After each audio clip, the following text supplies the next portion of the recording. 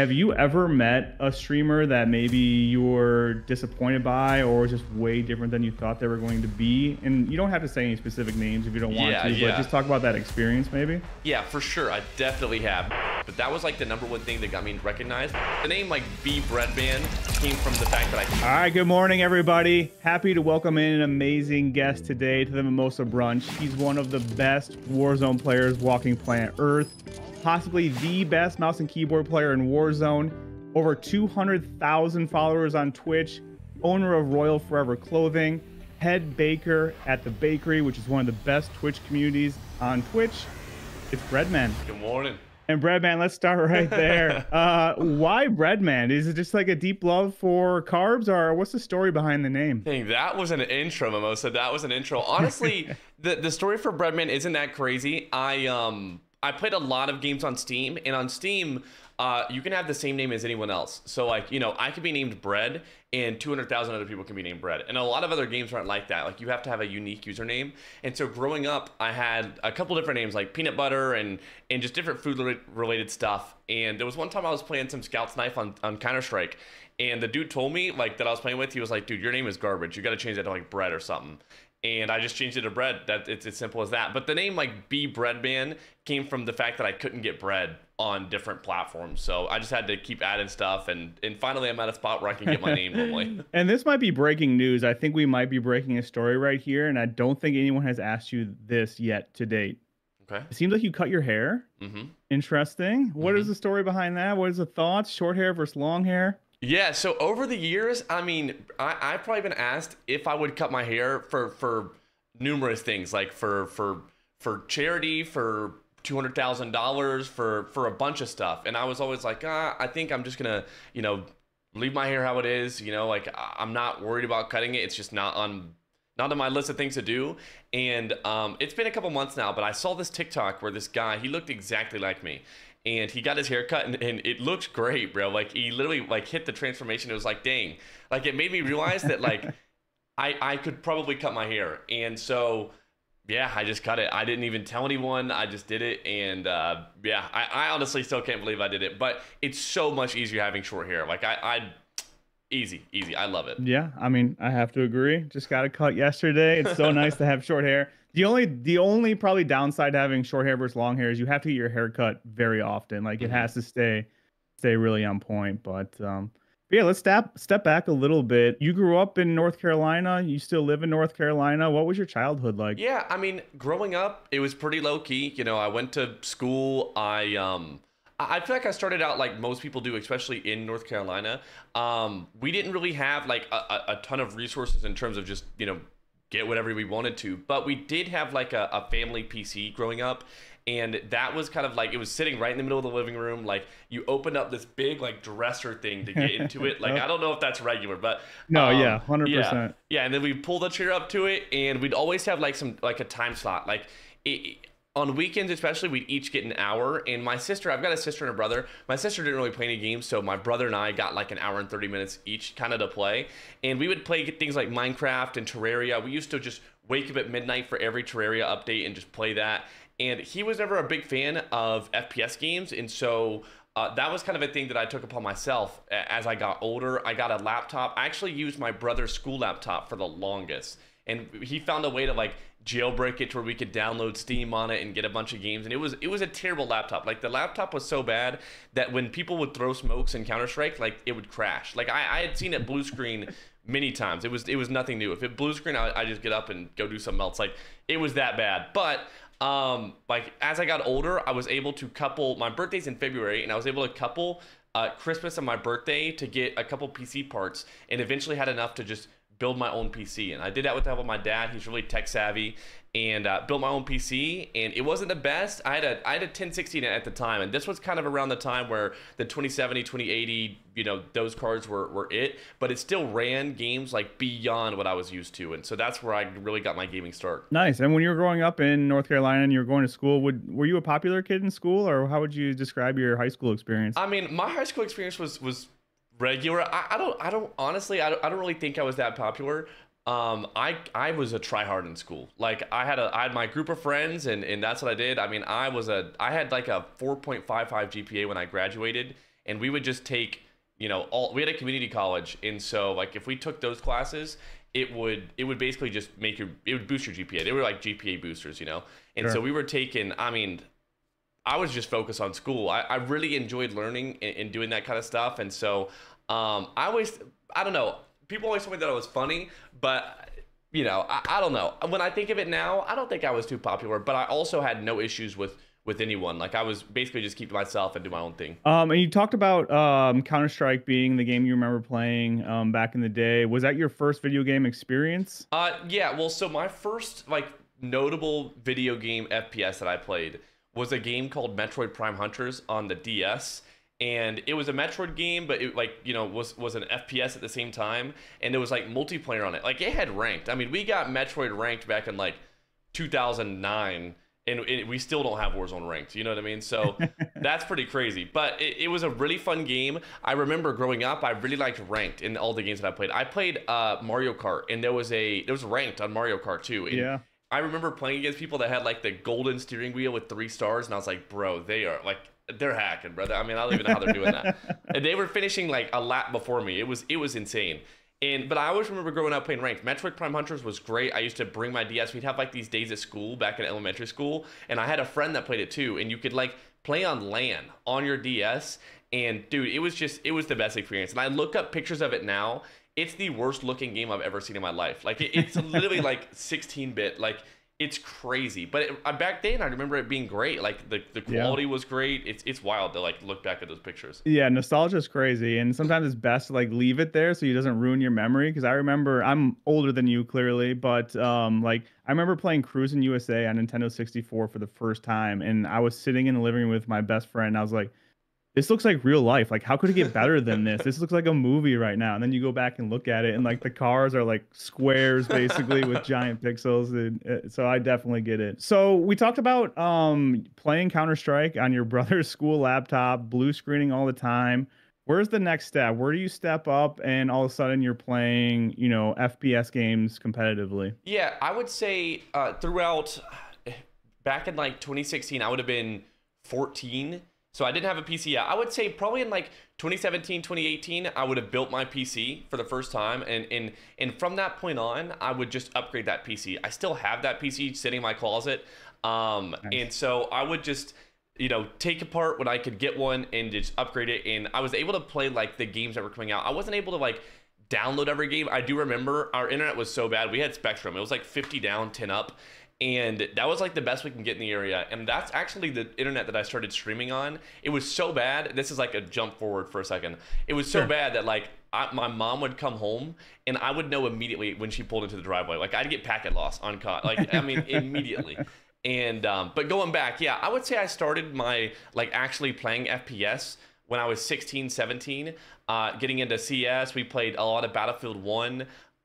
We played Battlefield 5, we played PUBG, but really any battle royale. Once I realized that I really liked the battle royale genre from playing PUBG, anything that I could play, Radical Heights, H1Z1, we played everything that was under that genre. And when my friend told me, I remember this was literally in March 2020. So when COVID started, Warzone came out like at the exact same time. And at the time, we had stopped playing PUBG because it was kind of dying. And we played like a month of Apex. And I wasn't really enjoying it. I was kind of looking for the next thing because I don't know. I wasn't gaming as much because I just didn't enjoy the game. But March 10th comes around. Warzone comes out. My friend's like, dude, we should try, Call of Duty Battle Royale. I was like, bro, I'm not playing Call of Duty. Like, that's the most toxic game. Like, there's no way. But I did try it that day. And I've literally never stopped playing since. So I don't know. I just love Battle Royale. Were you always really good at all the battle royales, or was Warzone really your coming out party in terms of like, hey, I could be the guy in this game? I think looking back, I was good. I was definitely better than all my friends, but it wasn't something that I ever really thought about. I just, because it seems so far-fetched to be able to play a game like for a living, to be able to play a game and stream it and people watch and be like, wow, he's good. Like it doesn't even seem real, And so growing up and playing PUBG, I did have like a 5 KD so I have like 1,200 hours in PUBG, which looking back is not really a lot compared to the 10,000 hours I have in Warzone now. But I had like a 4 and 5 KD every single season in PUBG, but I didn't really think about it as like, wow, I'm really skillful. I just thought about it as like the the way that I played. You know, I played 4 kills, and I played 4 KD. You know, and so I never really thought about it like that, but looking back on it, I was definitely better than the people that I played with and the people that I was getting matched against for sure. I remember this is I'm ranting, but I went to UNC Charlotte in 2019, the year before I was supposed to graduate. So I graduated high school in 2020. I went to like this LAN that they did over the summer at UNCC, and like there was all the clubs there. There was like they have like a PUBG team, and I don't remember the guy's name, but the PUBG like head coach, he was like recruiting people for the team, and like I was so much better than everyone on that team, and I was like, dude, like are they just playing for fun? But like they're actually like good, and I was like, I don't know, it blew my mind. So you mentioned college. How long did that last before you realized, like, hey, wait, this streaming or competitive Warzone thing could be my career instead? Yeah, so yeah, I graduated high school in 2020, and then the following semester. So this is all during COVID, so everything's online at this point. I had really started streaming in June, July 2020, where I was doing 12 to 4 p.m. Eastern, 4 hours a day, Monday through Friday, and just getting that schedule going. I was posting clips on Twitter. I didn't really use any other social media, and looking back on it, Twitter's not a good way to grow. Like, that's a waste of your time to, like, I was like posting tweets and like at Huskers, at like Twitch _ retweets bot. Like, I was just posting these tweets to the void. There was no one liking them. Like, looking back, I should have used my time on like TikTok or something. But during this time period, yeah, I started streaming. You know, it's literally just me in the stream, like 2 of my friends maybe. I'd have 1 to 3 viewers, something like that. And then the fall semester for my first year at college, or my first semester at college, was in the fall of 2020, and so I started that, and my last semester was the fall of 2021. I finished 3 semesters, and then by that point, I know this is fast forwarding a little bit, but in 2021 into 2021, I was like, dude, I'm doing so much school, so much streaming. I gotta pick one, you know. And lucky my parents were on board with that. Yeah, I mean, that's got to be a crazy decision to make. You know, hey, I'm gonna drop out of school, put all my focus into this gaming career. What kind of conversations did you have with your parents about that? It had to be a really tough decision for them to support you in that, and then for you to even make. Yeah, I mean, at the time period that I made that decision, I averaged around 500 average viewers, which on Twitch is like, I mean, that's amazing. You know, like growing to that point is so hard, especially with just like basically just Twitch growth. Like I wasn't really doing stuff other places, and I mean, even at that time period, it was tough to kind of show them, hey, this is actually a smart decision to make in the time period that I'm in. And but they were still super supportive. I mean, my parents are super young, and they understand tech and in streaming, and they get it. And luckily, it wasn't too hard of a decision. It really was just super hard on me to even ask them. But once I asked them, you know, we talked through it, and it was all good. And they've definitely never looked back since. So Prior to streaming, did you have any other jobs? Did you ever do like fast food or anything like that? yeah, so when I was 15, I got a job washing dishes at this. It was a pretty nice restaurant. My mom knew both the owners, and so they were super nice. It was like in my small hometown. This is like one of the nicest restaurants in the area, but like compared to like the places we have in Charlotte, like it was nothing, bro. Like it was absolutely nothing. But I washed dishes there on weekends, and it would only be like I'd work like maybe 8 hours a weekend. Like they'd only have me from like 6 p.m. To 9 p.m. or 6 p.m. to midnight sometimes. But it was a really good like introductory to get into working. After that, I started working at they had like a different like deli style restaurant that was right beside it, and I was working there as well. Did dishes and like made small sandwiches and stuff. And then once I was 16, I got a job at the YMCA because that's where my mom works. And I was doing stuff. I worked in the gym for a little bit. Like when people dunked, I had to be like, "Don't dunk, please." And I worked at summer camp. So basically when you know, during the summer, kids didn't have a place to go while their parents were at work. And so I worked with kids a lot. And then during the school years, we did a thing called after school where, you know, basically after school, buses would pick up the kids, take them to one elementary school, and then we just all like watch them while their parents are waiting to pick them up. Basically, like we just played basketball and stuff. It was mad fun. I still love it to this day. Like I could definitely do that for sure. I'm just imagining young Breadman walking up to like some, you know, amazing athlete who's dunking in basketball. It's like, sir, please, no dunking allowed. Yeah. Please. I mean, no rim. As long as it goes straight through, you don't hang on the rim, like you're good. So yeah, we did fast forward a little bit through the streaming career. So I just want to step back a little bit. We talked about, when you reached the plateau where you were like, all right, this could be for real. I'm gonna drop out of school, put all my focus into this and see what happens. Before that, you kind of talked a little bit about posting on Twitch, adding some people like Huskers. Talk a little bit about from going from the just you watching, just some of your friends watching to, I don't know, maybe like that first milestone, which in my opinion is like around like that 20 concurrent viewers. Yeah. So really the number one thing that took me from that like 3 average to the 20 was this guy in chat. His name is Pun, and he still comes into the chat. He literally resubbed a couple days ago. And he came into the chat and he was telling me, because back then wagers and stuff like that were popping. And I didn't really like know it like that. I played a little bit of CMG, but I was too scared to wager my own money. Like I would play like CMG is basically like 1v1s and 2v2s against people, and you'd load into a match, you'd play them, and then whoever lost, you'd pay the other dude. And I used to play like 25 sometimes cent matches. Pay the other dude. Yeah. So dude, there's definitely scammers on there for sure. Yeah. So I was super nervous to play for money, especially my own money. I would play 25-cent matches where the winner would get 50 cents, and I'd still be like sweating, like try-harding.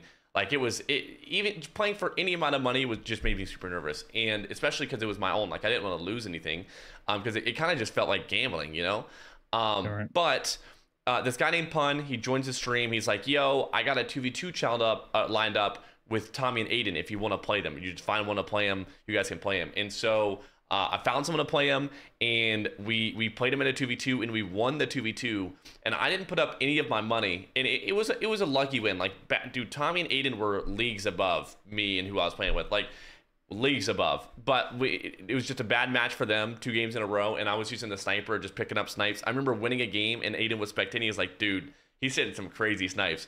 It's just insane. So yeah, we won that wager. Pun paid me $200, even though I didn't even put up any of my own money. Like Pun put all of his own money for us to wager them and gave me all the profits. So yeah, he basically like networked for me and paid me. Like he did everything I could even wish for, And so not only did I make $200 that night, which is by far the most I'd ever won, I also got to play against Tommy and Aiden. And a week later, Aiden actually rated me with like 7,000 people. And past that, it took me from that 3 average viewer to 20 easily. And that like those milestones are not easy to hit, where you're having that many more unique people in your stream every day. Like it was definitely tough to keep up, but Aiden is the real reason that it started. Yeah, and I don't think people realize like 90% of people who stream, they never get past like that 3 viewer, which is really just them on their iPad, on their iPhone. That was like, literally to me. go to like 20 is crazy. Yeah. So Aiden sent you the raid. You got some people to stick around, which is also hard to do. A lot of people get raided and then they just never see those people ever again. So it's like a one hit, which is great, but it doesn't end up working out in the long run. You got the 20. People are happy with your gameplay. They're sticking around. What's the next evolution in your streaming career then? Yeah, so once Aiden had rated me, like a lot more people knew about me, even though I went from that 3 to 20. More than 20 people knew about me because of that 7,000 person raid. There was like potentially 7,000 people that like at least had me in their mind.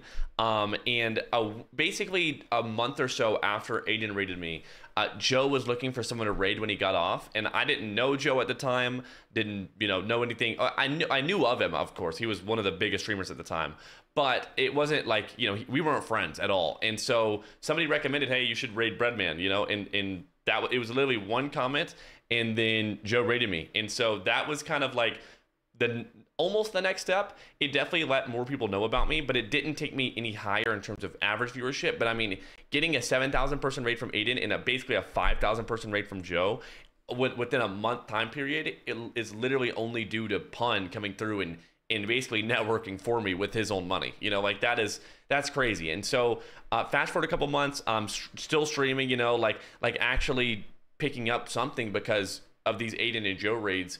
And December 2020 comes around, and by that time I had played a lot more wagers and put up a lot more of my money and was winning. Like, I mean, I wouldn't do anything more than $5, but I was definitely winning consistently and felt like good about my skill level, you know, even though it was, you know, not as evolved. All of these players today are significantly better than they were back then. Like, you know, you took Aiden back then and Aiden now and made him 1v1, it would be like he would just be smoking them. But yeah, December 2020 comes around and Twitch Rivals happens, which was basically the first customs tournament ever. And customs, for those who don't know, is like basically pros all load into the same lobby against each other instead of just being in a public lobby fighting bots. And so we all loaded into the lobby. We played the basically it was like qualifiers. We didn't get an invite to the main event. It was basically just like a bunch of big streamers got an invite. And so we played the qualifiers and we ended up winning the quals. And in second place, so it was me, Prayers, and Nobu who had won the quals, and I'd met them all from playing wagers. And in second place, Brawlick actually got second place in that. I remember Ebates was in that event. Like a lot of people that are like bigger now actually played in those quals as well with us. But that was like the number one thing that got me recognized, because after that Twitch Rivals quals, Iron had actually reached out, and at the time Iron was massive. Like he was him. He had reached out and asked if I wanted to play ever, and that was basically like the start. That was definitely what took me from 20 average to even 50 average to 100 average. Yeah, it's funny because I was a mod for Iron at that time. So a little inside info I had was, you know, his dad actually recommended that Iron should check you out. He likes your personality. He thinks you guys would fit well together. And I remember literally that meetup basically of Iron and Bbreadman happening. And it's kind of cool to see from that perspective as well. That is crazy. Well, the crazy thing is too, like, if you don't know Iron, like, he's not the type of person to reach out. Like, he keeps his circle the exact same it is, because it's like, you know, change is difficult. And there's no reason that a 5,000, 7,000 viewer average streamer needs to reach out to a 20 average viewer. You know, like, he gets nothing out of playing with me, you know? And so, like, not even from like a that standpoint, he also just didn't reach out to people in general. Even if I had 7,000, like, it's just not, he doesn't normally do that. And so him reaching out was just beyond crazy. Like, I mean, that's just, it literally is what took me from, you know, the 20 average, 50 average to that 100 average, where people actually started like recognizing my name, you know? Right. And so, yeah, so you get the raid, or you get to play with Iron, which is crazy, but a lot of people have played with Iron and their average doesn't go up, you know? So credit to you. I don't want you just to say like, oh, it's just luck, you know, I got raided, I got to play with Iron, and this is what happened, but you were able to hold viewers and keep those viewers once you got those opportunities.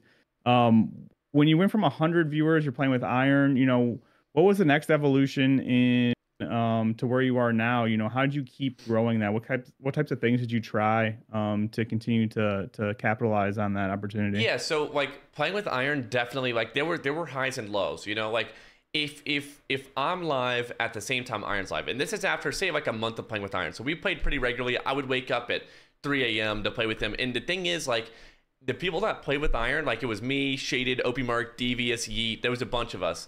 You had to take shifts to play with Iron. Like he would do like 30-hour streams, and you would basically like clock in your 8-hour shift like mid his 30-hour stream. Like it was no joke. Like he streamed, like he's probably done over 100 24-hour streams, and he just did it for fun. Like he just enjoyed, like that's just his thing, you know?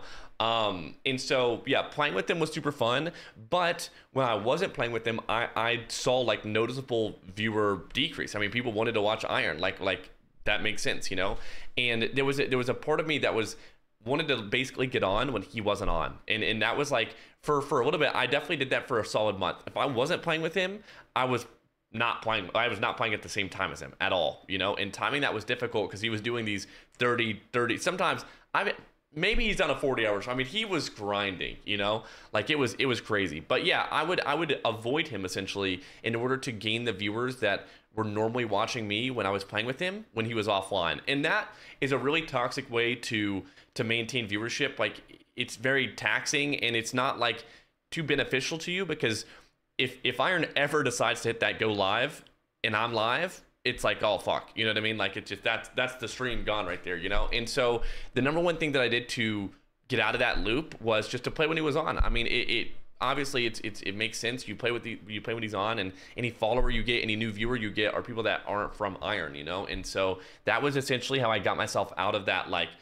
rut and up back into growth. And so yeah, I went from 100 average and got up to maybe 150. But really, there's like keystone moments that need to happen to hit different levels of viewership. There's plateaus that happen, and the next real big thing that happened was Iceman Isaac asked me to be his duo, and so we started playing tournaments together, and that was what took me from basically 100 viewers to 200, 300 average. So yeah, now you have been playing with a lot of some of the biggest players in Warzone, and you're starting basically your own independent career aside from them as well. You're getting viewers when you're not playing with them. Who's some of the funniest streamers you've played with? Nowadays, definitely Timmy Toucans. Like, that guy is hilarious.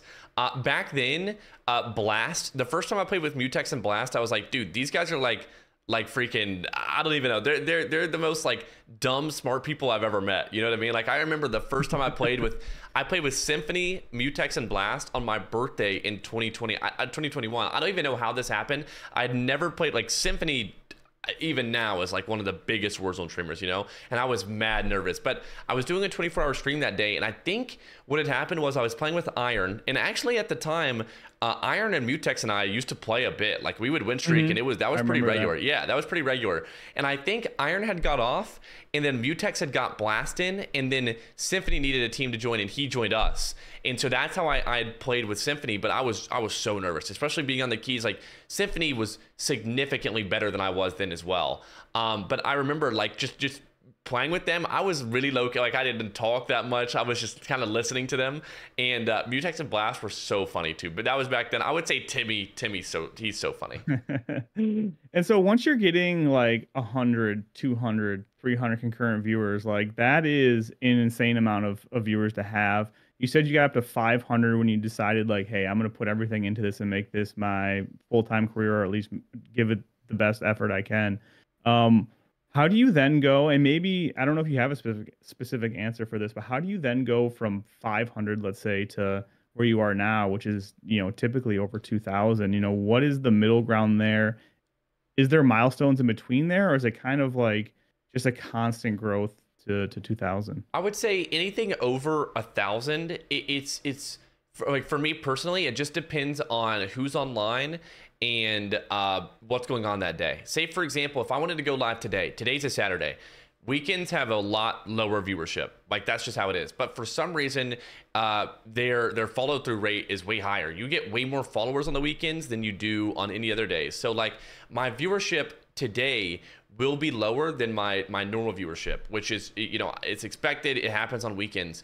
And so I'd say anything over 1,000, like, it's not, I would never base, and this is even true for below, like whatever viewer count you're on, I would never base what viewership you are on how good your content is. Like, if I'm, you know, playing really well or being really funny, you know, my viewership it could still be dropping depending on what day it is, who just logged on. If somebody literally, if one of my competitors, if Huskers logs on, you know, at the perfect time and people all get his noti, you will lose viewership. And that's how that is. Like, Twitch is a very competitive, it's super competitive. And so I would never worry too hard about, you know, if you say your average viewership is 50 and you get on one day and it's 40 that day, you know, it's probably not how you were. It's probably more of those other factors: who's online, what's going on, what day is it, what time is it, are you on at your regular time schedule, that kind of stuff.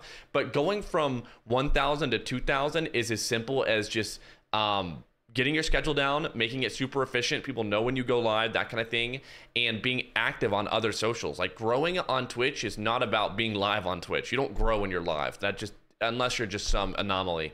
Like, you grow when you're offline, when you're doing other stuff, when you're posting YouTube videos, posting TikToks, Twitter, stuff like that. Interviews. Yeah. I mean, whenever I see you logged on, you're right around 2,000. A lot of times you're over 2,000. So you have now a wide breadth of streaming experience. You know, does anything stick out to you as one of your most memorable streaming moments? The thing that just really sticks out in your mind? I would definitely say so. It was 2022. Back in 2022, I won the Optic Solo YOLO. They basically had a $100,000 tournament, and as part of the tournament, they had a $15,000 solo YOLO game. Basically, it's a customs lobby. All the pros load into one game. It's solos. The person who wins the solos game gets $15,000. And I remember playing that event, and I wasn't nervous at all, because it's like, I didn't think of myself as someone that was like that could win something like that. Like that seems like a life-changing moment, you know? And it's just like, that's not for me. I see people win the lottery all the time. I don't win the lottery. I mean, I don't play the lottery either, but like, you know what I'm saying? Like, it just doesn't seem like it's going to be you know? And there's a lot of luck that goes into those solo YOLOs, but I played that game. I ended up winning that game and won that $15,000. And I just remember like, it didn't feel real. Like, it's just, I'm not someone that wins that amount of money, you know, but it really just shows that anyone can be in position to win something like that. And it honestly, you just got to be in the right place at the right time. The way that I played was not any better than anyone else in that tournament. It just, I was in the right place at the right time. Other people fought and I was able to third party. So that's definitely one of my biggest streaming moments for sure. Do you remember if you had a strategy going into that? What your strategy was for the solo YOLO? Get a Bertha and just drive around into the last circle. That was everyone's strat, really. But yeah, I got a Bertha, picked up a most wanted, got my money up, hit a buy station, got like a gas mask, got a mini box. So stims were like the wave at the time. So when you had mini boxes, you're able to get more stims in the gas and use those. So that was basically my plan. But you could have a plan in a solo YOLO tournament and it not go to plan because there's just so many people alive in those final circles. Yeah, everyone has a plan until they get punched in the face, right? Yeah. I mean, I don't want to get super technical in this interview, but you did mention, or we mentioned, you know, what strategies are going into certain games.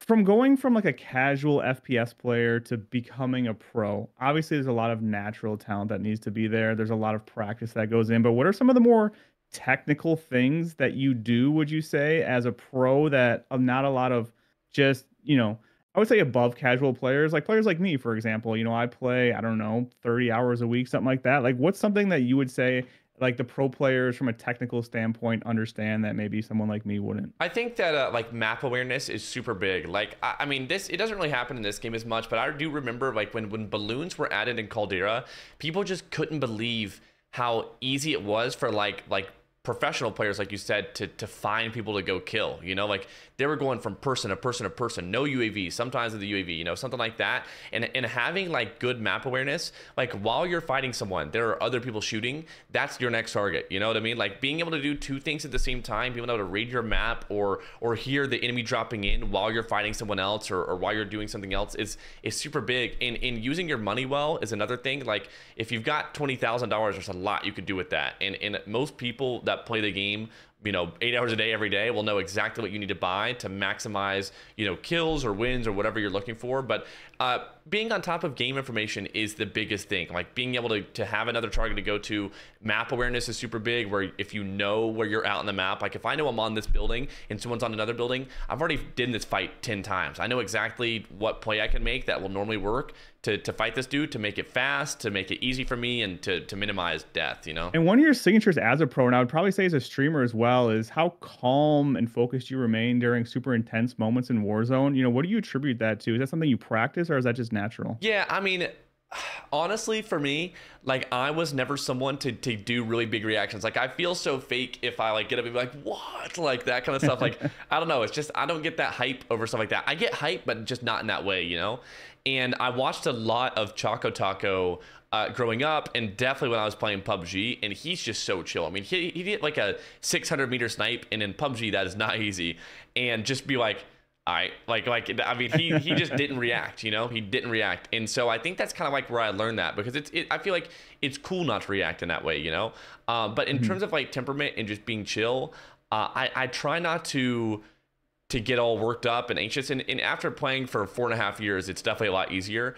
But yeah, I mean, it's just, I try not to show it too much, because it's just, I just, you know, keep it low key. If I'm out of breath. If I'm getting all like worked up and anxious and nervous and stuff, like I'm gonna get gunned, you know. And I will say, like, I don't get nervous playing anymore, but I do get nervous when I watch other people. Like if I'm watching someone else in an in-game, that makes me nervous. But if I were playing that in-game, I'd be chilling. Like I honestly don't know why that is. Yeah, and I can say, as someone who doesn't play as much as you, nearly as much as you, is I think one of the biggest things is like getting super overwhelmed, like in an end circle. Let's say there's like 6 teams left, a small circle, like trying to figure out everything you're supposed to do. And I think that probably just comes with practice, right? Yeah. Like playing as much as we have, like being in those in-game scenarios, like I don't get nervous for the win. And I also, honestly, unless we're on like a super long win streak, I also don't get much out of the win either. Like as soon as we win the game, I'm just muting the game up and listening to music. You know, it's like, all right, on to the next one. You know, Yeah. but I will say I do remember a time when I was nervous in games.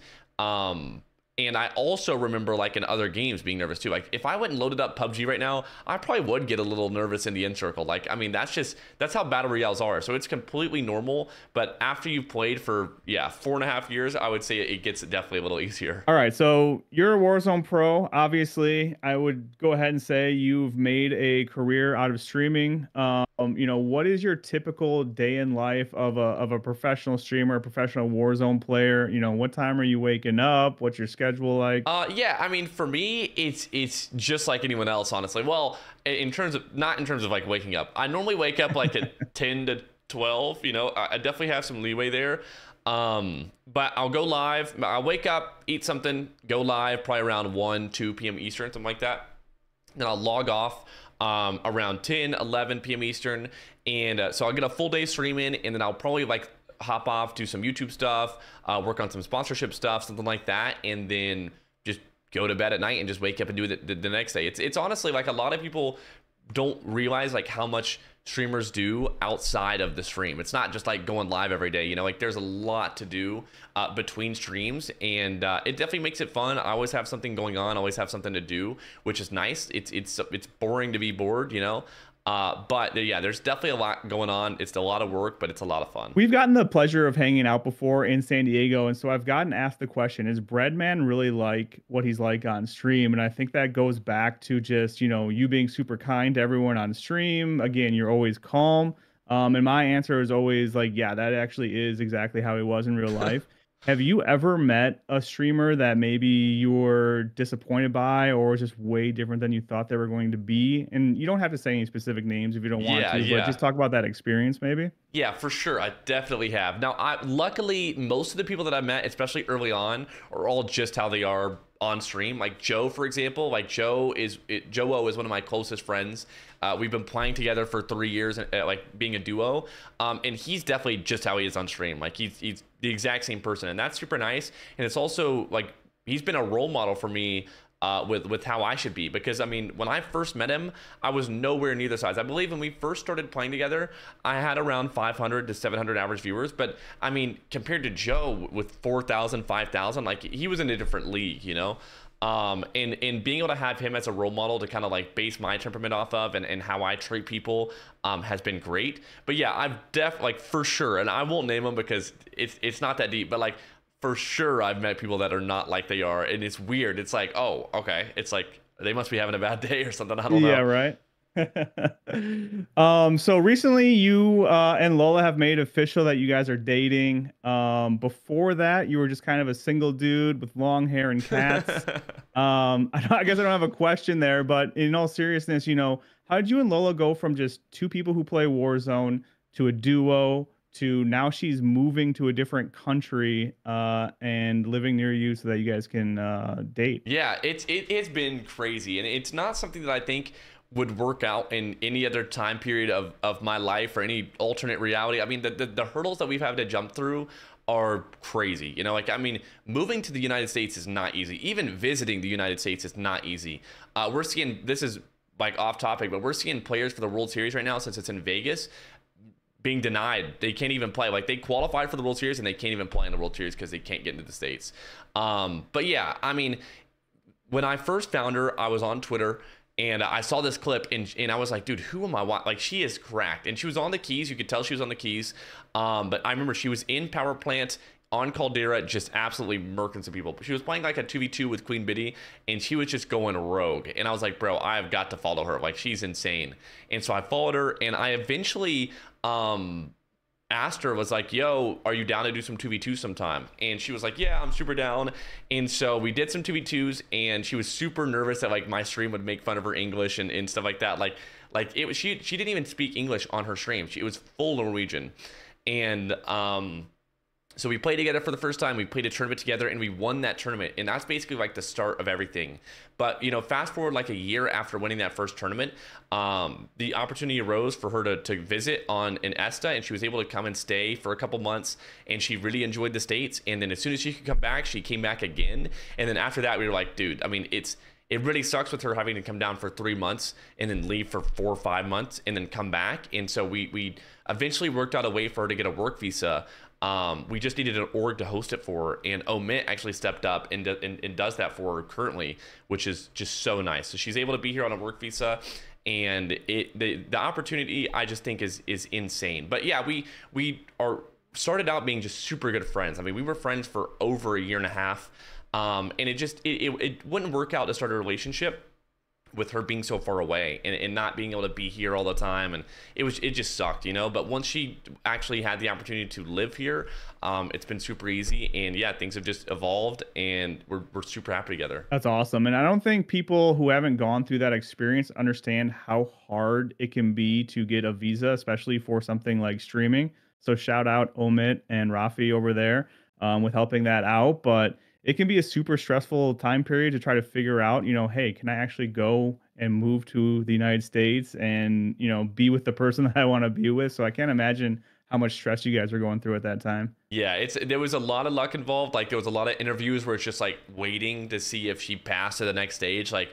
it is so difficult to move here for sure. So now you guys are a Warzone power couple, we'll call it. And you've talked a lot about Huskers, so I can only imagine that was someone you looked up to as you were coming up in your streaming career. Even before you were a streamer, I think you talked about him playing PUBG. Do you just want to talk about maybe the influence he had on you? Yeah, I mean, being a mouse and keyboard player in a game that there are not many mouse and keyboard players in is just, it's crazy. And when I first started playing Warzone, I didn't even realize that like there was this gap. I didn't realize that people could even play on controller. It just wasn't like back in PUBG and Counter-Strike, people didn't play on controller. There wasn't even aim assist in either of those games.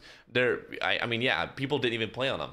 And so when I first started playing Warzone, I had no clue people were playing controller, and until maybe like a month or two in, when I started watching content creators and stuff, like realizing everyone was on controller.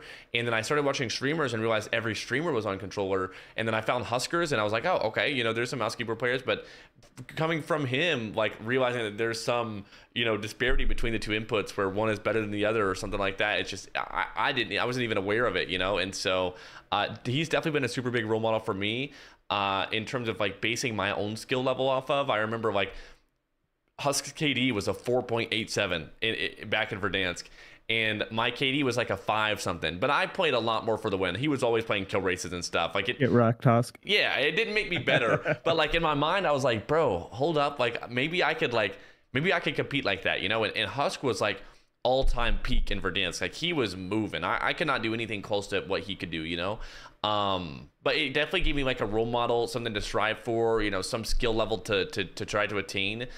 He's definitely been a super big role model for me. And I can definitely tell that because, he dates a Warzone pro, you date a Warzone pro. He grows a mustache, you grow a mustache. He's starting to lose some of his hair, you lost a lot of your hair. Yeah. So, I mean, it definitely, you can tell that he had a massive influence on you and your career. So there's some likeness. Going back to Lola just for a bit, I would be remiss if I didn't at least ask, you mentioned that she only spoke Norwegian on her stream. How much Norwegian do you know now? Listen, I did Duolingo. I had like a 120-day streak, and I must have like short-term memory loss or something. Because like during that Duolingo streak, I was pretty good. I mean, I could say some sentences, but right now it's looking grim. It's not looking good. It reminds me, I took 3 semesters of Latin in high school, and I don't know any Latin. Do you know one Norwegian word right now that you can say? Yeah, I could say "Jeg må fylle van flasken min," which means I need to fill up my water bottle. That sounds good to me. You did talk about controller versus keyboard mouse. I've personally never heard this debate before. I think it's brand new. Oh, yeah. Let me understand how strong aim assist is versus keyboard mouse. People get really passionate about both sides. I obviously play controller. I have played keyboard mouse on first-person shooters in the past, so I do understand aim assist. But I don't think that each side like really gives in at all, because keyboard mouse definitely has advantages, right? Like long distance sniping, things like that. It's definitely easier and it's definitely a massive advantage, which is why aim assist was invented in the first place. Mm-hmm. What's your opinion on the whole debate between controller and keyboard mouse and aim assist? I mean, I think most of the players playing these games are not in the top level. You know what I mean? And so if you took a baseline mouse and keyboard player and a baseline controller player, they're going to perform right about the same skill level, you know, like that's just how it is. And so I think that in that way, aim assist is pretty balanced, where, you know, like if somebody just hops onto the keys for the first time, they're gonna have a lot easier time sniping in long distance fights than a controller player would, and a controller player would do better up close, you know. And so there are give and takes, but once you reach the top level, there are definitely like a control player at the top level can snipe just as good as a keyboard and mouse player at the top level, you know. Like they're able to maximize like their skill level, and there's kind of like a ceiling that you really can't reach on the keys, you know. We may be equal to each other at mid-range, long range, but close range, you know, they're spitting on a keyboard and mouse player. And that's kind of like how I built my play style, is kind of to not fight people close range. Now in a public lobby, I'll take a close range fight and I'll win it basically every time, because I just know how to play those close range scenarios against players that aren't as good. But yeah, at the top level, there's definitely some issues with balancing. But I mean, why would they balance it for the top level? You know, like most players aren't there. And so I think it is what it is. And I try not to use it as an excuse too much. Do you think there's a certain amount of hours you could put on controller and you would be better than you are now? Yeah, for sure. But it's also not something that I mean, I would say after... I mean, I played controller for the first time in Caldera, and I dropped a 30 kill game within like 2 hours. And I would say if I played on controller for a good 100 hours, I think I could get to where I am now for sure. But also, like, my playstyle does not, like, I don't need to change inputs. I'm losing. I've been playing with Joe for 3 years now. Joe knows I'm losing my close range engagements. Like, instead, we'll send Joe in. Like, Joe's like my kill streak, and then I'll just trade him out. You know, like, that's just how it is. And I've based my whole playstyle around the input that I play on, and I've got no plans on switching. And that's also why I don't make excuses that much or even complain about it. You recently moved into a house with another content creator, Twitty. I heard possibly that you guys have recently found out about HOAs. Anything to say about that? Yeah, I wish I had my notice right here. So apparently we're not allowed to have our grass reach over 12 inches long. That's pretty fair, honestly. Yeah. Well, in our defense, what I've been trying to do, so like when I first moved into my last place, I just randomly saw a dude on my street mowing people's lawns. I was like, yo, could you mow my lawn? And that was that. But I haven't seen anyone mowing anyone's lawn here. Somehow everyone's lawn is mowed, but I've not seen a single person get their lawn mowed. I don't know if they're doing it at night, like when I'm sleeping, like what's going on, but like I've not seen anyone. And I'm trying to find someone, but I've only got 4 days left to find someone to mow my lawn before. I don't know what they're gonna do. It said 10 days. I've got 10 days to get my lawn mowed.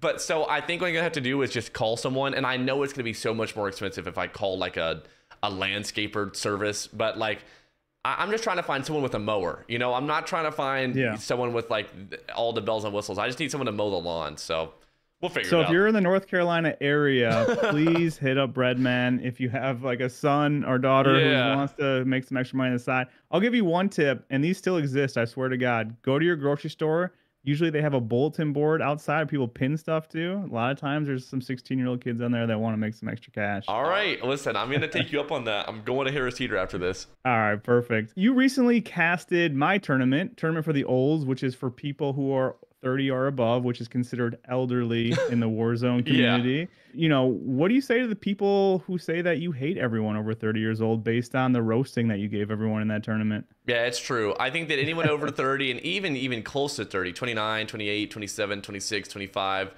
getting close to 24, I would say they're just mad old, and I just can't stand them. I mean, a lot more people that you play with are going to be eligible for that tournament in the next 2 years. I mean, when you were sitting on that couch at ECW, I mean, I think it's Joa will be eligible, Brolic, Lennon. I think all those guys were like 28, Jukies. So, I mean, the next 2 years, it's going to be quite the competition. That is crazy. I know. It really is insane to like think about. But like a lot of these guys, like, I mean, Tommy, I don't know exactly. I think Tommy may be 32, 31, something like that.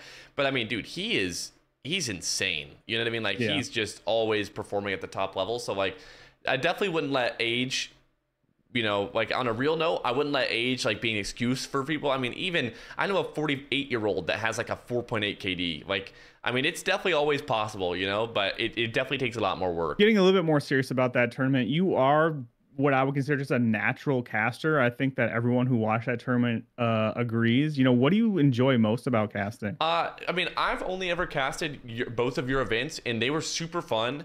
But I liked the it was very lax, you know, like I was able to just talk about what we wanted to talk about with Doug and roast whoever we wanted to. You know, that was very lax. Like, actually casting would be super, super difficult. I mean, you watch people, you know, on the main broadcast when they're doing custom tournament, like Dandro, Tiff, Ghost, you know, they're doing big tournaments, and there's like a 48-minute wait between games. You know, like, dude, being able to talk about just random stuff for 48 minutes that like makes you sound smart is insanely difficult. So like, I do, you know, if the opportunity ever arises, you know, after my playing career, after my streaming career, I would definitely try it. But dude, they have a different level of it's taxing. You know, you do like a 6-hour long cast, and like that's the equivalent of like a 24-hour stream in terms of like mentally taxed. So it's a lot of work for sure. And the chat is brutal. They don't understand like all the work that goes into it. Yeah. And you know what you were talking about, where you're just kind of riffing. I remember the first tournament of the olds. I was producing it myself, still am, but you know I learned a lot from that first one. I remember there was no lobby codes that first tournament, so you and Doug were kind of just sitting there live on stream. I think there was probably like 1,000 people watching at the time, and you guys had to basically riff for like 45 minutes while we tried to get that lobby going. So credit to you guys as well. I mean, you guys were able to fill that time, but yeah, it can definitely be super difficult to do something like that. Yeah. Once the game comes up, it's like, oh, finally, you know. Like, yeah, right. Thank it's God. Tough. It is definitely tough. So I massive shout out to any like professional caster. Like, they do a lot of work and they know a lot about the games so that they have stuff to talk about during those 45-minute gaps, you know. And you did talk about you mentioned after your streaming career. I mean, you're still super young. You have a decades left to go in your competitive Warzone career and your streaming career, but fast forward, let's say you're 40, 45. Have you ever thought about what's after this? And, you know, are you planning for that at all? I think something in the gaming and streaming world, I mean, this world is definitely not going away, you know. It's definitely going to be in the next 15, 20 years, super evolved. But, you know, just from playing and streaming and networking, you know, networking is like your number one biggest thing you could do as a streamer or a content creator or something like that. Like the people that I've met and the resources that I have now compared to a couple of years ago, I can only imagine, you know, if I stay in this space, who I'd know and you know, what I could do for other people and what other people could do for me, kind of thing, in that time span. So I think that I would still be in the gaming space, maybe with an org or something like that, doing influencer relationship or, you know, something like that. What does Bbreadman do when he's not streaming? What are your other hobbies, if you have any? I've been playing a lot of chess recently. I just hit 1700 in bullet, for those of you who play any chess. But honestly, just spending a lot of time with my girlfriend. That's basically all we do off stream, and working on the next stream. You know, there's not too much downtime, but again, I think being busy is a good feeling. Yeah, definitely. It can cut both ways for sure, but in the long run, being busy means you're employable and you're making money. So it's a good thing usually. If you could play with any celebrity, A-list celebrity from movies, TV, music, you know, what celebrity do you think you'd want to play Warzone with for a day? What's crazy is that like my answer probably changes every day. I'd go with Lil Dicky right now. You know, like he's fresh on my mind. I was listening to this podcast yesterday and they were talking about him, and so yeah, I'll go with Lil Dicky. Nice. And did you see Dave, I assume? No, I actually didn't. Oh, I didn't. Is it good? It's so good, dude. I watch a lot of TV shows. Like, a lot of people will ask me like for recommendation stuff because they know I watch a lot of TV shows. That's one of the best TV shows. You gotta watch it. I need to then. Like, I always hear him like talk about it. I see him on podcasts talking about it, and like I'm so bad at watching stuff, but I'll have to watch it now. I'll have to watch it. These are easy. 25 minutes. You can just blow through them. Like, you'll love it. It's so good. Getting a little bit more serious. So everyone obviously knows about the Dr. Disrespect controversy that came up recently. I think you're one of the biggest voices in the Warzone space that I personally saw that spoke out publicly against his actions, which I have to say is a super brave thing to do. A lot of people don't know. It's just a lot easier not to say anything, especially when you have a platform like you have. You know, is there anything else you want to say about the situation, or what was your, you know, thought process on, hey, I got to say something about this? Yeah, like I normally don't comment on things like this because it's like you don't know everything. You know what I mean?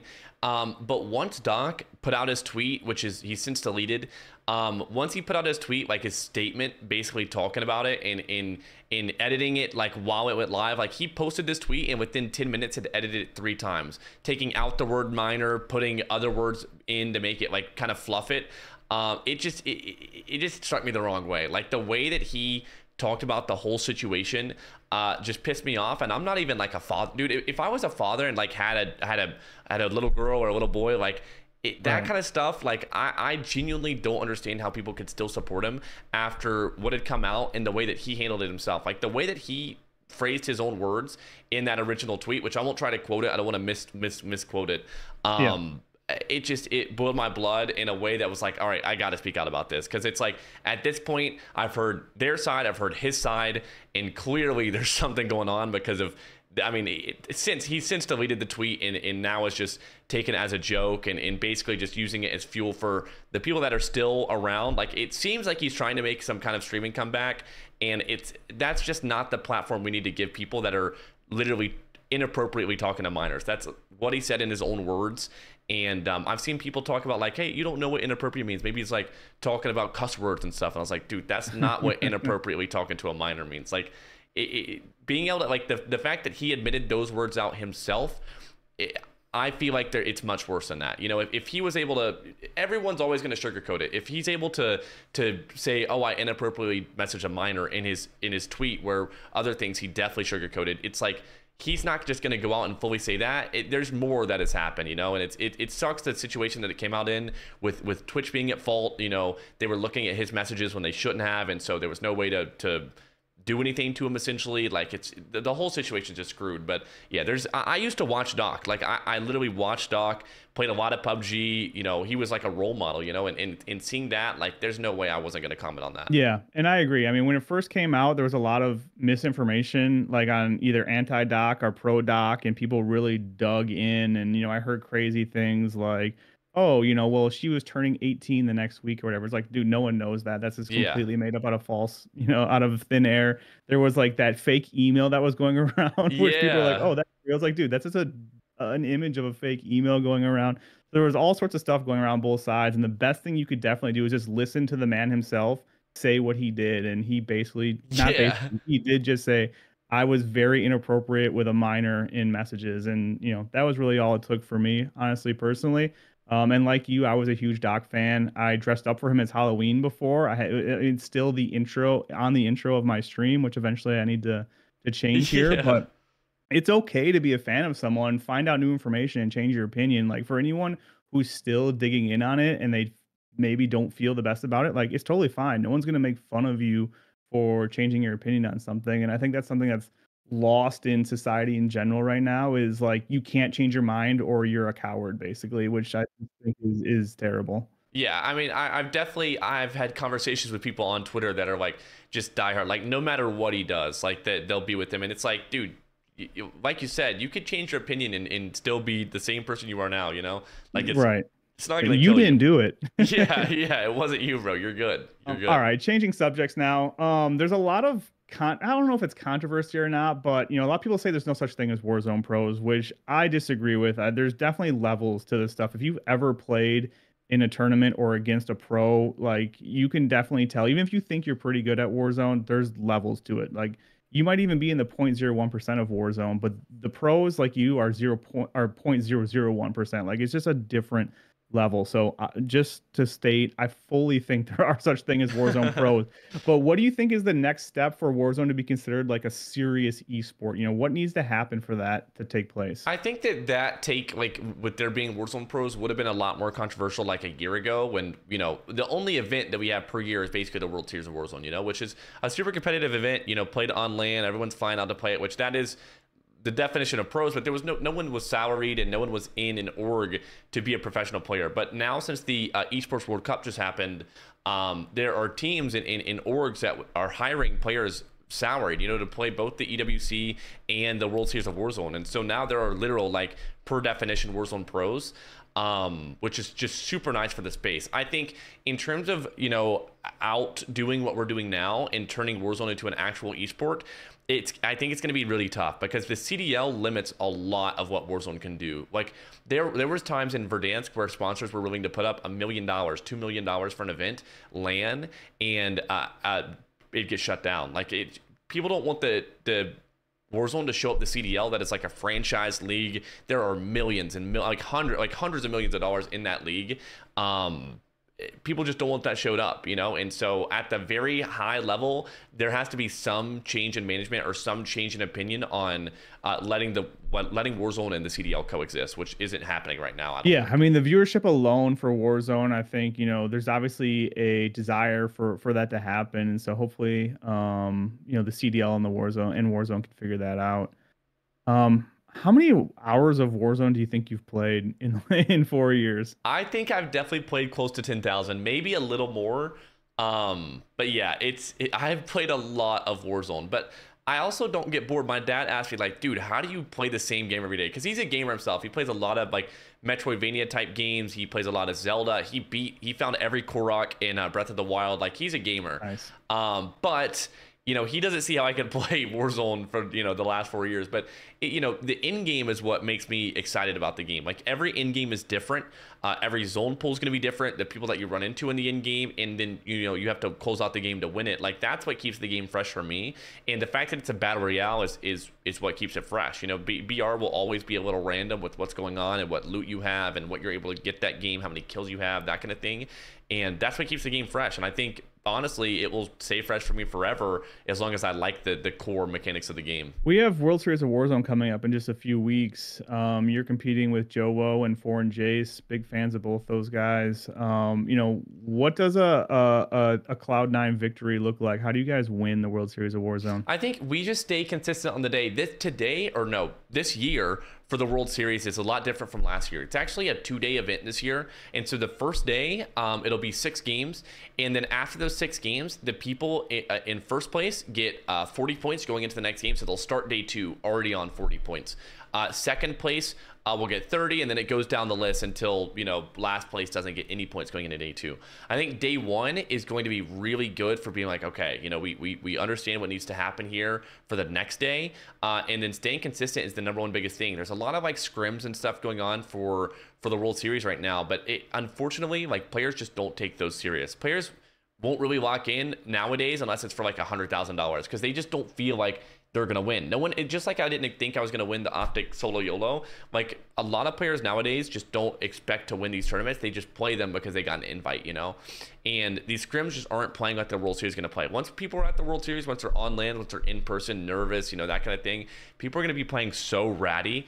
And we know exactly what we need to do when people are playing like that. And it just sucks because there's no real good practice for that other than waiting until the World Series to happen. Because these scrims are just they're just random tournaments to play in the meantime, with the same format. Yeah, and you guys are choosing not to play in a lot of those scrims, and other people are playing in every single one. And I guess you just described that thought process a little bit, but is there anything else? Are you getting a lot of heat for not playing in scrims? What's that situation like? I mean, honestly, I think for people that are giving heat, like, they just don't watch or just don't understand, that's just how it is.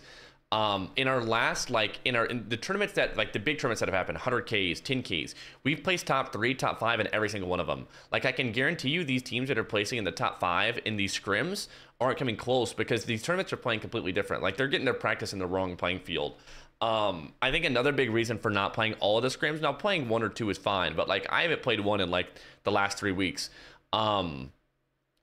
Players are joining every single one of these scrims. They're playing 5 scrims a week, and they're not placing in a single one of them. They're basically trying to play how they would in the World Series and doing badly because people are pushing things they wouldn't push. People are playing in different angles they wouldn't play in the actual event, and it's costing them, and they're not placing. Imagine playing 15 events back to back and making no money, like, not doing good. The team vibe is down bad. You're not going to think you're good, and going into the main event, mental is like a super big factor of it. Like, these players are going into this main event thinking that they're bad because they're playing a completely different game. Like, these scrims are not what you're going to see in the World Series. And so I think it's honestly, for a lot of these teams, more bad than it is good to be getting this practice. It's not actually practice because people aren't taking it serious, and it's not going to be good on their mental for the final day. Other than Cloud9, who is the org that you guys are representing, I assume SSD is probably a favorite. Do you have any other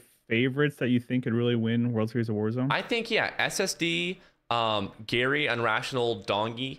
and Inkyo's team. Inkyo, Gramalock, and Heats, those are all super good teams. What about an underhorse? Someone who might not be a household name yet, or just a team that no one's really talking about that you think could surprise people? I'm definitely going with Future, Baba, and Theo. That's a really good team. That's a super good team. Let's go. I love that team's vibes, honestly. They're so good. Yeah. Dude, listening to Baba play is one of the most enjoyable things of all time. He laughs constantly at everything. He just seems to always be having a good time. Yeah, so yeah, fun. 100%. Do you think there's ever been anyone who has cheated in Warzone and made it all the way to land through quals? I don't think so. Now, the thing is, like, there have definitely been some players, and I know we're thinking of the same person, that have made it to the LAN and just played terribly bad. But like, maybe it's just me being like nice, but like, dude, I just don't understand how you could cheat your way through quals and then get to the main event and expect to do good when you can't cheat on LAN, you know? Like the thought process just seems so bizarre that like there were players this year even that were playing through the quals, and then when they had to start streaming, like just were blatantly hacking. Like some of the plays they were making were just crazy, and it was just like the laughing stock. Like, dude, how could you think that you could make it to the event and then also do good and like people think you're a good player when you did so good like in the quals and then just absolutely flunked it on LAN? You know, there was 2 players that were cheating together and picked up like a random dude that didn't even know they were cheating, and then they dropped him for the next event, which was like the last chance, and then they did worse than him in that event. Like both of them were hacking, they couldn't qual 2 times in a row. Like that's crazy. Yeah, I mean, I think to cheat in a video game, first of all, they should do a Netflix documentary on people who do, because you definitely have to have like some narcissistic, sociopathic tendencies for sure. Yeah. So I could see a situation where they're talking it into their head, like, oh, everyone's cheating. I just got to get here, and then I'll get a new platform where I can, you know, grow my stream, things like that. Mm-hmm. But yeah, I would agree. I mean, there's definitely no proof that anyone has cheated all the way through quals and made it to LAN. So I don't really think anyone should be necessarily accused of that. All right, World Series of Warzone is over. We're moving on to Black Ops 6 here soon. What's your focus heading into that new Call of Duty cycle? I'm excited. So actually, like we're recording this right before COD Next, so I have not played the new game yet, but I'm super excited to play Black Ops 6. We're going to be playing that this week, and so I think I'll have a better idea of how that's going to go in a couple days, which is super dope. But I think for me, like getting to learn a new game, getting to learn a new map potentially in this upcoming year if Verdansk does come back, is going to be dope. And also Warzone Ranked has also been rumored to come back very soon. So I'm a big fan of everything that's going on. Change is always fun, and this time of year is always great for Call of Duty with the new multiplayer game coming out. Apparently Zombies is going to be great. There's a lot to do. Yeah, everything that's come out so far looks really exciting, so I'm looking forward to it. We've talked about Joe. He's your go-to duo for sure. You guys have been playing together for a long time. You guys have become really good friends in real life. He's well known for his nonstop run of supermodel girlfriends. Is it ever really hard to be friends with someone who has the luck like that, or what's it like being friends with Joe? A lot of people don't actually know, but Joe doesn't really have any supermodel girlfriends. Yeah, it's actually a ruse. Yeah, he's got he. I don't think he's ever had a girlfriend before. It's just it's just some elaborate thing he's made up. That is crazy. I have a challenge for you and for the bakery. I will give away $100 to someone in your community if you FaceTime Joe right now and he answers. You can literally just say, Joe, just need to see if you'd answer, and you can hang up right away. All right, let me see. And then someone who comments on this video, ! Joe answered, will give away $100 to them. All right, I'm locked in. Hold up. Where's Joe at? New FaceTime, Joe. Dude, hopefully he's awake, bro. I don't see him being up right now. I don't see him being up right now. There's no way. It's rung a lot. I don't even know if you can hear me now. It's ringing. Yeah, I can hear you. It's ringing. And just for the record, it's currently 1 p.m. where you guys are. Yeah, it is 12:52 right now, and Joe is not answering. Oh no. He is not answering. You hate to see it. It hasn't went out yet though. It's not done yet. It's still going. He didn't hit ignore. Oh, FaceTime unavailable. Hold up. Oh no. I don't know if you can see it. FaceTime unavailable. Yeah, unfortunately, you guys aren't getting the $100. Joe, there's no way he's awake right now. All right, luckily we'll still do the $100 giveaway. Instead of exclamation point Joe answered, just do exclamation point Joe didn't answer, and we'll give away $100 to someone who comments that on this video. That's fire. All right, let's peek behind the curtain of competitive Warzone a little bit. A lot of people probably don't know there is an official Warzone comp Discord. You know, what goes down in that Discord? What would we think is pretty interesting that we wouldn't know about? There's always something. There's always people yapping at each other. Oh, I thought he just messaged. No, it was a Snapchat. There's always people yapping at each other, like small arguments, talking about what should be banned, what shouldn't be banned. I think the number one thing people are talking about right now is C4 getting banned because they're just crazy good. But yeah, there's always something going on. I honestly, like, during tournaments, have it up, and I need to stop watching it because it's just so funny watching people talk. Like, it's insane. But there's a lot going on in that Warzone competitive core, but I can't write it out. I can't tell you guys what's going on. Do you think that when you guys come together like that and say, hey, let's ban C4, do you guys have actual influence on what they do? I hope. There was this poll in the World Series core that somebody made the other day, and, you know, like, now this makes sense, but this close to the event, now we're almost 3 weeks away now.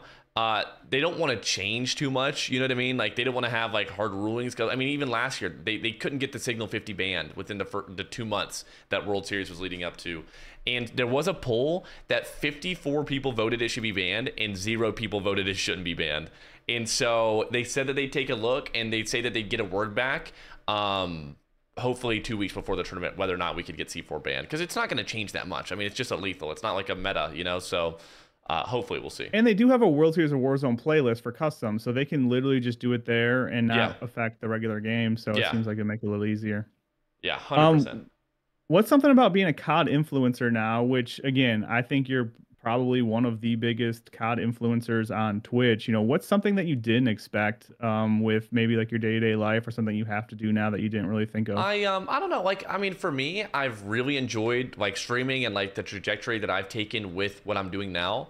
But I definitely think like getting into it, I initially started streaming as like, oh, you know, I've got some free time, I'm just gonna play this game. But like, there's definitely so much more that goes into streaming than just going live, you know. Like there's a lot going on, and like I said earlier, I've said it a couple times, like being busy is a really good thing, and it's not for everyone. Like, a lot of people would enjoy some downtime, but there is like virtually no downtime. Like, I've got things that I've needed to do for the stream, like change up some of my channel point rewards, like stuff like that I've needed to do for like 2 months, and I just literally have not had a time to do it.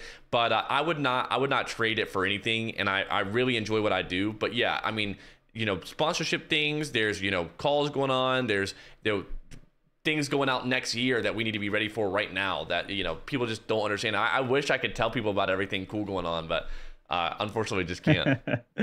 All right, let's do a quick lightning round. So for this, I'm just going to read off a question. You just respond right away with whatever first comes to mind. Okay. All right, favorite movie? Idiocracy. Favorite band? I'll go with the Black Keys. Ringo or Suki? Ringo, for sure. All-time favorite Warzone gun? I'll go Kar 98 from Modern Warfare 2019. Death row meal? Okay, so like full meal, because normally I'm just saying cheesecake, but like my mom makes a banging cheesecake. I'm definitely having that. I'm getting a spicy chicken sandwich with only lettuce from Wendy's, and I'm getting waffle fries from Chick-fil-A with some honey mustard from Bojangles. That's my meal. That sounds good. Yeah. All right, you only get one superpower. What is it? Telepathy. Nice. Your favorite Warzone caster? I'll go with all time. I'll go with Grandmaster Goj. Nice.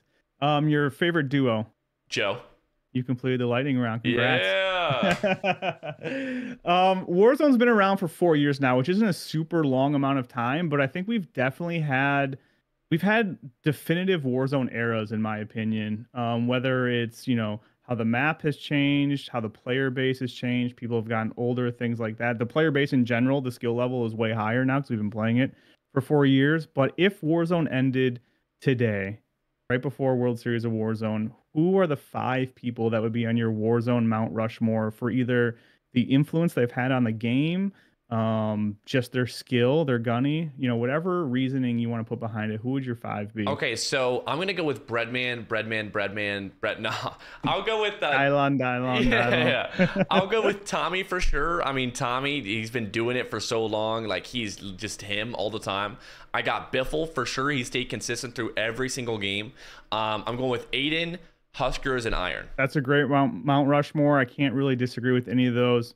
Honorable mentions, I gotta throw out Swag. I think he's had a massive influence on the game. But yeah, that's a great Mount Rushmore. Yeah. All right, Brett. Last question. You're on the team designing the new Warzone. It doesn't have to be this next upcoming one, but it's a brand new Warzone. You're on the design team. You're the creative director.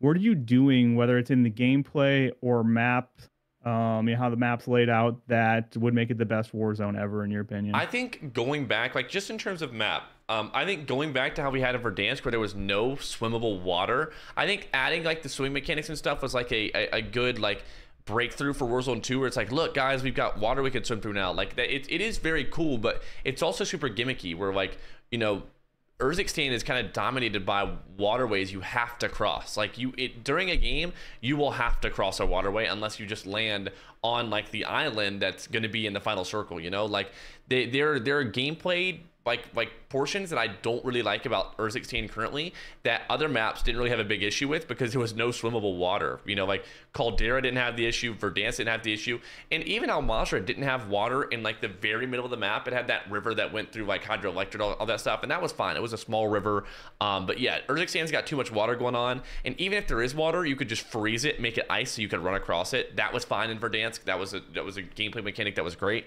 In terms of actual like mechanics, I think that removing the backpack, now that we've had a lot of time to have fun with the backpack, I think it's time for it to go. You know, with people stowing up 10 smoke grenades or 10 C4s, there's just a lot of like spammable nature of stuff. You can have 3 UAVs in your back pocket. Like there used to be a connection that you had with your teammates, like, yo, do you have the munitions box? Like, I've got the armor box. Like, you had to kind of plan what you were holding and that kind of stuff, which was fun. And I really enjoyed the backpack, but I think that we should do away with it now. And then weapon balancing, having different guns on the ground. You know, there could be days where you have, you know, a bunch more like heavy hitter guns on the ground, LMGs, more ARs, more SMGs on the ground. Like, you could load in a game and find a bunch of snipers. Like, having different ground loot pools, I think, would keep the game super fresh, and having different guns in the gulag too. Just small things like that could be changed to make the game feel good. Awesome. I have to agree with all that.